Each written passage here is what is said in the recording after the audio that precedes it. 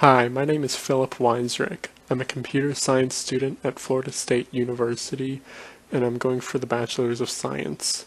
I'm making this presentation for COP 4020, Programming Languages, and my topic is debugging, including the GDB debugger as well as Valgrind.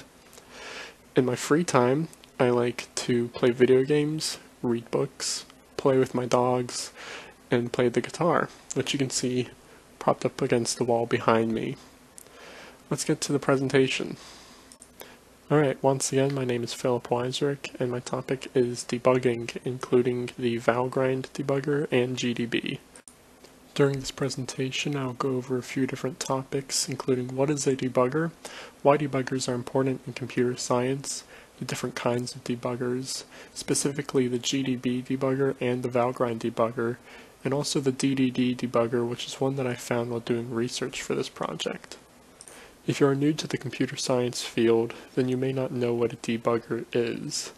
A debugger is a computer program that is used to test other programs. It's commonly used after a program is written or while it is being written to find bugs and errors that the programmer missed.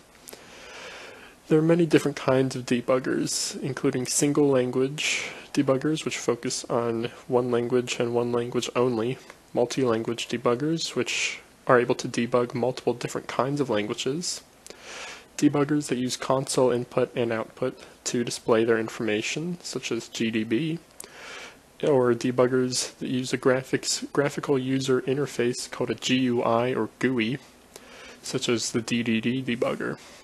There are also open source debuggers that allow people to see and edit their own code, or closed source debuggers that do not allow public access to the code for the debugger. All debuggers share the same overall goal though. Their goal is to make the programming process easier for the developer by shortening the time it would normally take to manually find a bug. The idea of a debugger has been around for a long time, almost as long as computers have been around. Well, the original date of the first debugger is disputed. It's known that the original debuggers were all on CRT machines. The problem with the original debuggers is that they were only able to give very basic information and weren't very reliable on finding all of the bugs. Reliability increased with the release of new higher-level languages, because the high-level languages have built-in exception handling, and people are able to create debuggers focused exclusively on those languages. The benefit of having a debugger focus only on one language is that it will know common problems with the language, and it will know where to look first for problems. Over time, there was the creation of something called the symbolic debugger, which is able to map variable names to memory locations, and this allowed it to be easier for the programmer to know exactly what the debugger was telling them. Before, they would only be given the memory location of the variable that had the problem, and that doesn't really help too much. Eventually, the breakpoint was created, which was one of the biggest step forwards in debugging. The breakpoint allows the programmer to set a point where the program stops before it should, and that really helps in finding where the future problems could be. Just as there are many different kinds of debuggers, there are many different ways to debug your code. One such way is called print debugging, which involves printing the information stored in your code to the screen, generally through console output. Another method is called remote debugging, which is when a program is debugged on a different system than the one it was written on, or just on a different operating system altogether. Post-mortem debugging is when a program is debugged after it has already crashed, and this is usually done through a memory or core dump, and generally takes place after a segmentation fault has occurred or an unexpected exception has happened. Delta debugging is debugging through automated test cases, and is generally done on larger projects when debugging by hand just isn't very efficient anymore. And finally, there is one called the SAF squeeze, which is when you debug by removing code or commenting out code that you already know is correct to narrow down the possibilities of what could be actually causing the problem. While this is not a complete list of all the ways to debug, this is just a few ideas of the most popular methods. Debugging has become an essential step in the programming process. Before there were debuggers, all code had to be fixed by hand without any real help from the machine, other than some very basic information. With debuggers, however, the time that it takes to fix code and find all the bugs is drastically shortened than how it was before debuggers existed. Debuggers also help us by giving a certain level of guaranteed quality to a code.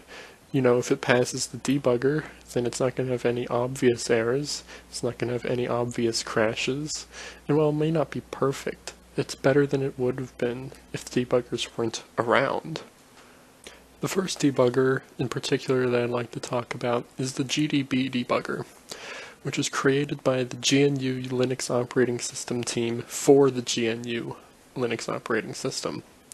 Like most debuggers, the GDB debugger has four main functions, namely being able to start the program and specify anything that might affect behavior, stop the program under certain conditions, examine what happens when the program stops, and changing the program to see what fixing one bug would do to another. The GDB debugger is a multi-language debugger, meaning that it supports more than one language. The most popular languages it supports are Ada, C, C++, Objective-C, and Pascal.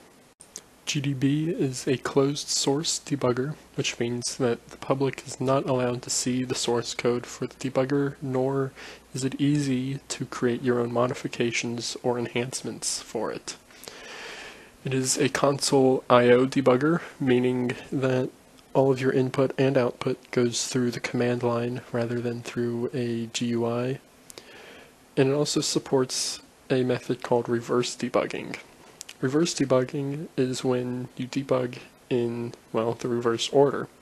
You see what happens last first, so that you see the last thing that happened before your program crashed or before the problem occurred, and you're able to step backwards through your program to see what first caused that to happen. Because of the popularity of the GNU operating system and the wide range of languages that GDB supports, it is a very flexible debugger. This means that it's able to do a lot of things. It's able to do things that single language debuggers may only be able to do on their own language, or might not be able to do at all. It's very, very flexible, and that's why it's so popular. The next debugger I'd like to talk about is the Valgrind debugger. Valgrind was created by Julian C. Word for the x86 GNU and Linux operating systems. Today, Valgrind runs on most Linux and Android platforms, as well as most of the new Mac OS X platforms. Like GDB, Valgrind is a multi-language debugger and supports C, C++, Java, Perl, Python, assembly languages, Fortran, and Ada, which is more than GDB, but still most of the same languages as GDB. Valgrind has a lot in common with the GDB debugger. It has the same four principles as the GDB debugger, and has a GDB server at its core.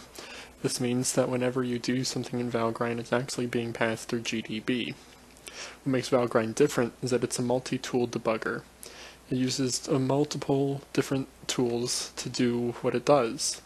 For instance, there's a tool called memcheck, which handles memory allocation errors, one called massif, which analyzes the heap, hellgrind and DRD, which are multi-thread debugging, and cachegrind, which analyzes for cache errors.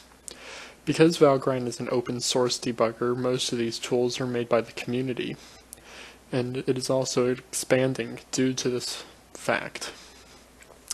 Like GDB, Valgrind is a console I/O debugger, meaning that all input and output is handled by the console and not through a graphical user interface.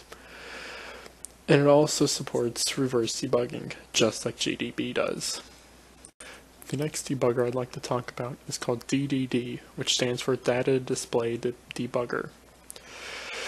DDD is a GUI, or graphical user interface, that supports other debuggers like GDB, DBX, WDB, Ladybug, GDB, XDB, the Perl debugger, the Bash debugger, BashDB, Remake, and the Python debugger, PyDB.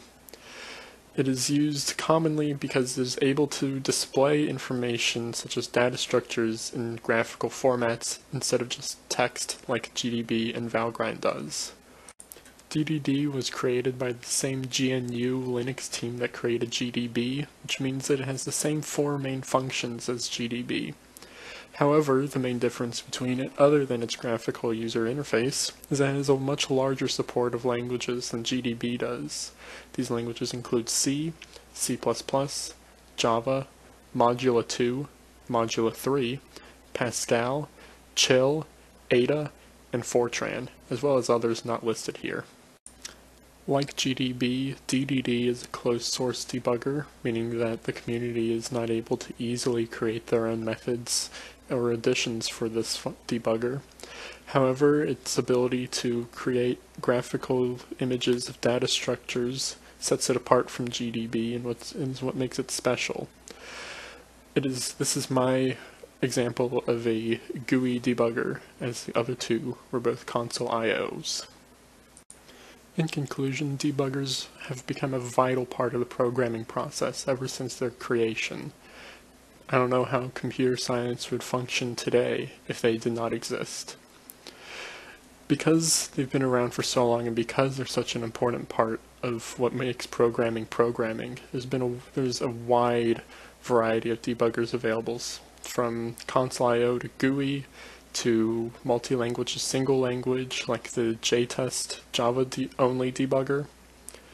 There are just so many debuggers available that I wasn't able to talk about today, but I did include in my paper. There are open source debuggers that allow users to create their own variety and to increase how many debuggers exist in the world.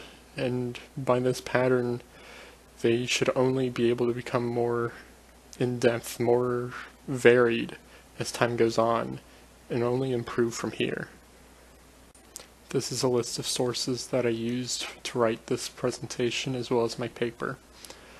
I hope you learned something. I know I did, and I hope you enjoyed my presentation. Thank you for watching, and I hope you have a good day.